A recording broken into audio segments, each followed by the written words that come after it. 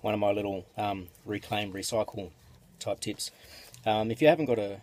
funnel for putting fluids in, for instance for my radiator I don't want to use the same funnel that I use for my oil, so I got a little 600ml soda bottle and just cut the bottom off, and then you've got basically a funnel that you can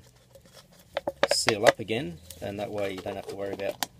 any leftover coolant or oil or anything dripping around in the back of the car or the van. And this has served me well for a while, and it's a good size to tip into, and it's still a good size top, like a good size funnel, so it doesn't back up too much. Lets the fluids flow into the motor really well.